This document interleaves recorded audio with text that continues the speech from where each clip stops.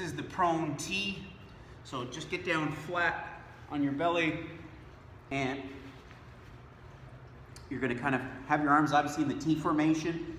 I'll just keep my thumbs up because ideally you're looking to kind of really engage, externally rotate your arms. So keeping your thumbs up, arms in the letter T, kind of relax everything, engage the core, but try to not utilize any sort of glutes or of your lag muscles. Allow literally this all to happen through your upper back scap muscle. So before you start, again, think about pushing those shoulder blades down and also squeezing them together, okay? So visualize almost like a tennis ball in the middle of your back, and you're trying to nip that tennis ball or golf ball in between your shoulder blades. So down and back with your shoulder blades, and then you're gonna raise those arms up as high as you can, holding for a few seconds, and then down.